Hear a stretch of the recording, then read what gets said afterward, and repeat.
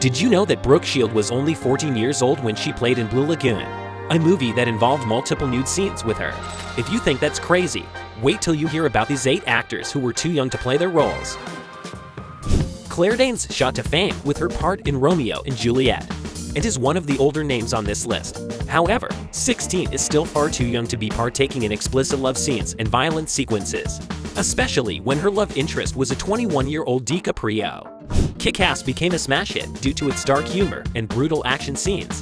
From fistfights to all-out weapons brawls, the movie had everything a bloodthirsty fan could want. But nobody was prepared for an 11-year-old Chloë Grace Moretz to be the most talented vigilante, especially not one trained in the arts of murder, hand-to-hand combat, and weaponry. Let's see what you can do now. Blue Lagoon didn't just raise eyebrows for its decision to cast a 14-year-old Brooke Shields. Its decision to place her in multiple nude scenes and have a relationship with her cousin that resulted in a baby is what really placed the film in the center of its controversy and raised multiple questions surrounding the use of underage actors in roles of adult nature.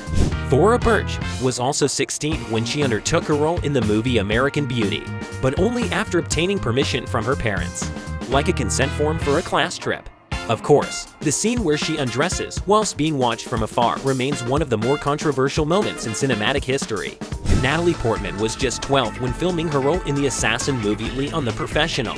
I mean, this is a movie where she shoots guns, smokes cigarettes, and learns how to be an assassin while chasing vengeance. No wonder so many people thought she was too young for the role. Jodie Foster was another 12-year-old to hold a role far too raw for her age, playing the part of a child street worker in the 1976 hit Taxi Driver.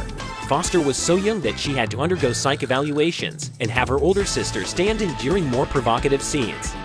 Interview with a Vampire is a classic novel, and as a movie, holds a cult following. However, Kirsten Dunst was just 11 years old when playing an adult vampire stuck in a 5-year-old's body.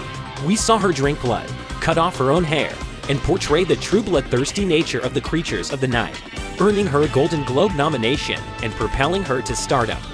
Macaulay Culkin is unquestionably one of the most gifted child actors in history, which is why his role in The Good Son, where he plays a psychotic child hell-bent on murder, caused such a stir. Shockingly, Culkin's real-life sister, Quinn, was also in the movie, with Macaulay plotting and executing multiple attempts to take her life.